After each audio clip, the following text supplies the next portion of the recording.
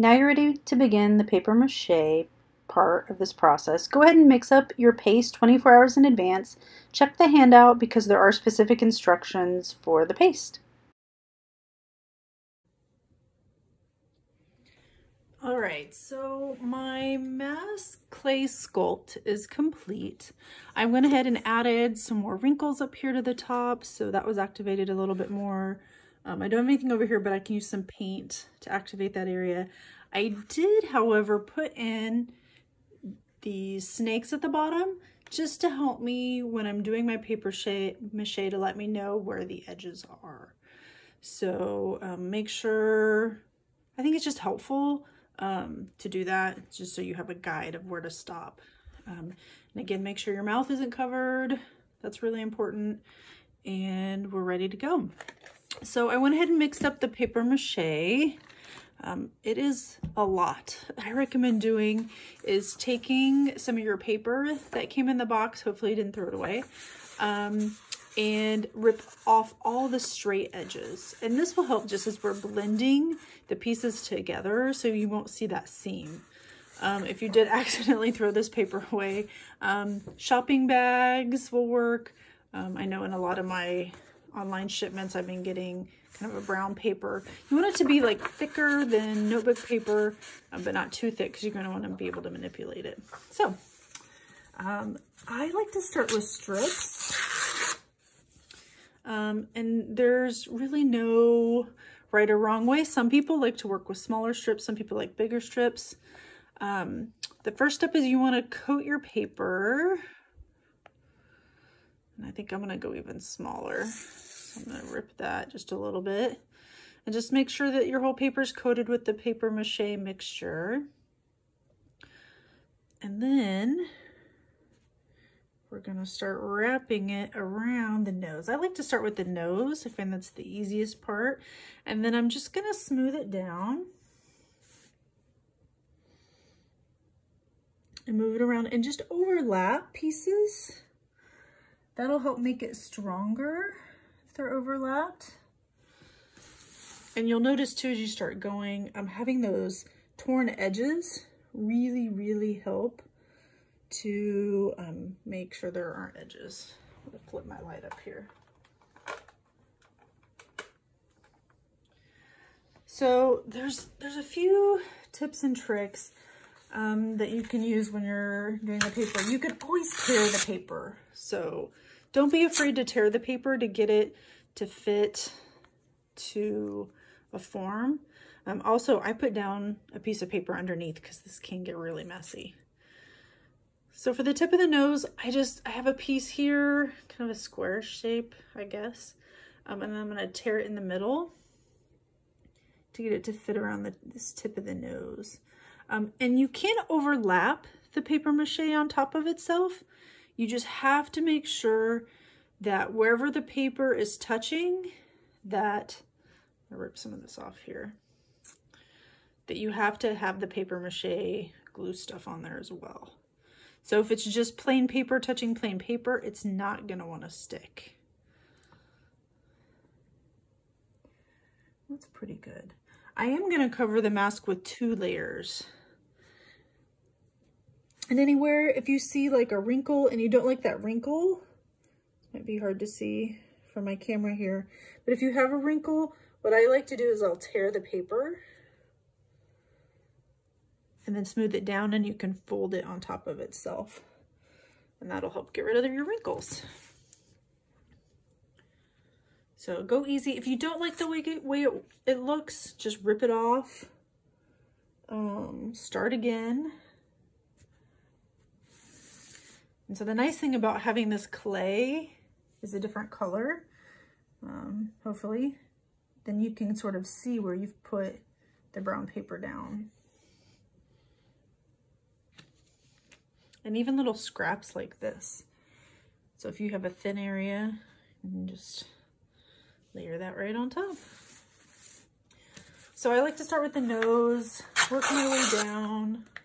I'm gonna cover just this back edge here really quick. And see, I just ripped it with my fingers, you know, no, it is messy. Very, very messy. Like I said, anywhere where it's kind of wrinkling or you don't like how it looks, like I'm getting a gap underneath here. So I'm just gonna rip it. Rip and fold.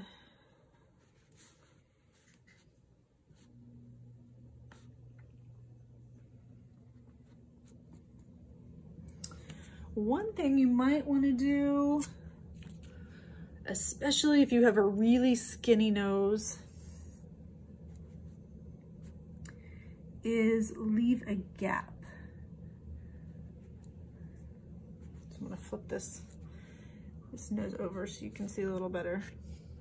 So you might want to leave a gap underneath here. I'll keep moving, and when we get to the end, I'll show you what that might look like. And that'll just help because when we pull this off, we'll want to dig as much of the clay out as possible to make our mask really nice and light. And the lighter your mask is, the easier it'll be to wear. All right, so let me show you really quick the eyes. I have really barely used any of the paper mache paste. There's gonna be a lot.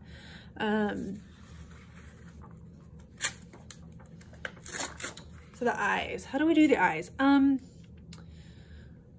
The easiest way for me is this is where it is okay to have a straight edge, or I even like to use a folded edge. I think it's easier in the eye area since it is so skinny. I'm just taking that extra paper mache that was on my fingers and just moving it around. I'm gonna fold it in half here.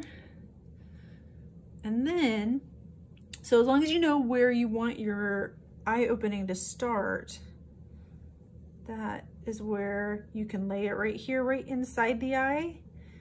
You want to make sure that you do not cover the eye. Very important. You want to be able to see. And this is the tricky part. So now we're getting into like these really tiny shapes. And so what I'm going to do is I'm going to hold it down with one finger and kind of shove the paper in to these little cracks, these little areas. I'm using my finger. You could use a tool, you could use a spoon. I have a little bit of a fingernail, so I'm using that. Just kind of rubbing it down in to where it needs to go.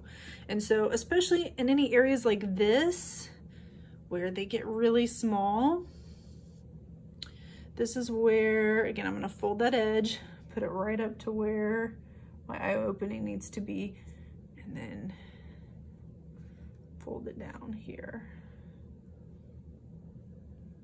So I'm gonna go through, I'm gonna worry about just the eye opening first.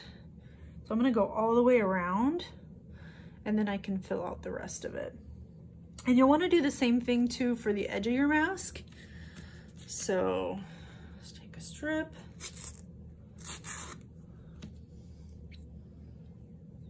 Whole bunch of paper mache on it. I have so much on my hands right now that I don't have to dip it, but when you dip it, make sure you dip it in and you squeegee with your fingers all the excess off for as much as you can. Fold so you have a nice straight edge. And then this is where you would just put it right up against the edge of the mask form so we know where the edge of the mask is.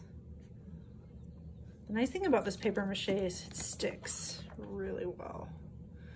And it is gluten-free, so if you have any allergies, we'll all be safe. And so, there it goes, just like that. So I'm speeding this up here because it took me a little while, but I still wanted you all to see kind of the process of getting the first layer on, making sure everything's covered with the paper, everything's overlapped the best that you can tell. Especially where the clay is, that part's really easy to see. And then once this is done, you can start working on your second layer. So now I've got the entire mask covered with the brown paper. And now I'm going back and applying a second layer. I'm noticing that some of my edges are either sticking up, they're kind of bumping, or it's just they don't want to stick. So I'm finding that if I take my paper and kind of tear it to the side, that it's getting thinner. It's probably hard to tell right here. But here you can tell on this piece. So here where I've torn it and it's kind of down to more one ply, I'm using some of this to cover some areas that are lifting up. Also to strengthen parts of the mask. Especially the nose is going to be extremely fragile. So I for sure want to try and put another layer of this thinner paper on there. And just using a little bit of paste. And then I'm also trying to use, now that I know that it's all covered, I'm trying to use bigger pieces of paper too, as much as I can. And then again, wherever, if it starts to wrinkle or act funny and you don't like the way it looks, just rip it and then lay it down on top of each other. I think I'm also going to go over all the edges a little bit with some longer pieces here to help hide all the tiny like marks that I have from the littler pieces I used. And then once I pull it apart, after everything dries, I'll know whether or not I need to go over those edges a third time. So, and any place you can see, like right here, it's kind of dark. So that means I'm seeing some of the clay. I definitely need to put another piece over there. And any place that you think there might not be a second layer, go ahead and add another piece, or just to smooth it out. Like right here on this cheek, it kind of, there's an indentation it goes in. So I'm going to put another layer over that just to kind of help smooth it out a little bit. All right, I found that when I got towards the end of putting my paper mache on my mask, there were some really bumpy areas, especially when I used really small pieces and they overlapped. And I wanted to get rid of that look. I want to try and make it look as smooth as possible. So in order to do that, I found that if I tore the paper to where it was thinner, that really helped. It might be hard to see, but kind of like you can see on this edge right here, if I hold it up to the light, it's almost translucent. So having that thinner paper and then putting that over where all the bumps are, especially where you can see the edges or the sides of the pieces, that really helps. So in order to do that, it's a little tricky to separate this paper. So sometimes you have to tear it the short way and sometimes you have to tear it the long way. I'm finding with these sheets that I have right now, the longer way is working. Let's see if I can get it to tear. I'm going to get a bigger sheet, and of course it's not working. So let me try it the other way. Let me try it this way, the short way. Sometimes it helps just by going slow and pulling paper.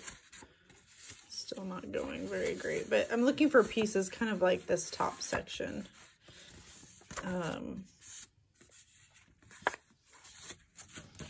In larger areas of it.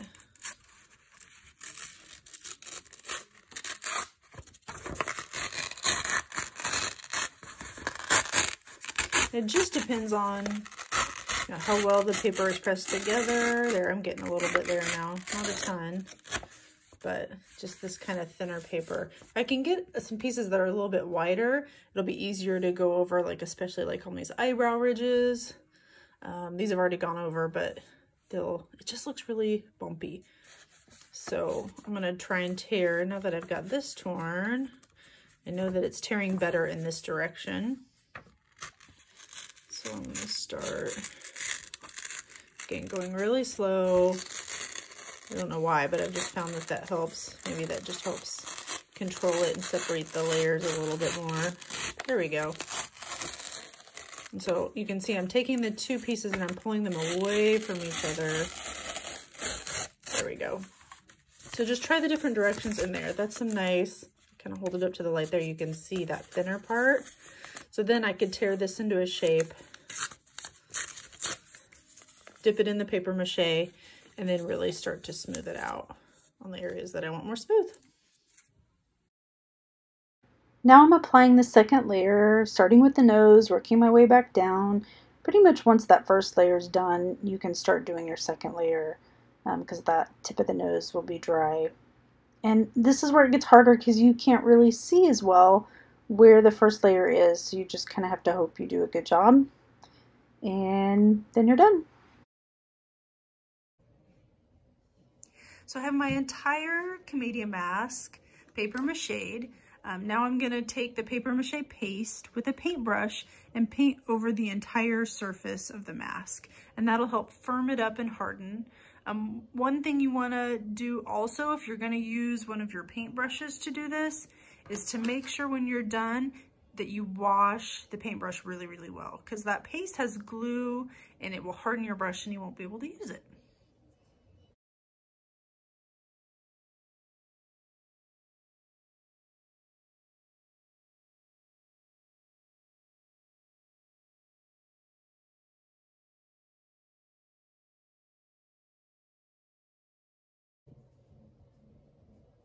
So I've painted a layer of the paper mache paste over the top of my mask, and you can see here it's shiny. It shouldn't drip, like there shouldn't be giant gobs of it, but just enough so that way it looks wet and shiny. And let this dry. Make sure it's dry all the way before the next step. So probably, like, you know, depends on the humidity and how thick it is. But at least 12 hours, check it, see how dry it is, maybe a full day. And then we're on to the next step.